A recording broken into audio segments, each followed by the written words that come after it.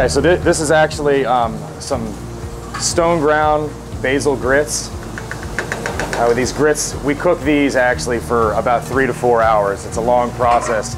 Now these tomatoes here, heirloom tomatoes that we're getting from a farm based out of Stark, I believe, and they're really sweet and flavorful as they are, but we're just kind of blister them a little bit. We want them to hold their form and not be too mushy.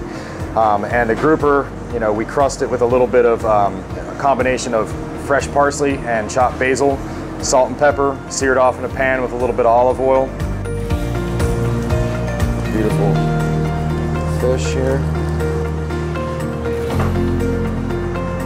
Hit it with a little bit more fresh parsley. And voila, there you have it.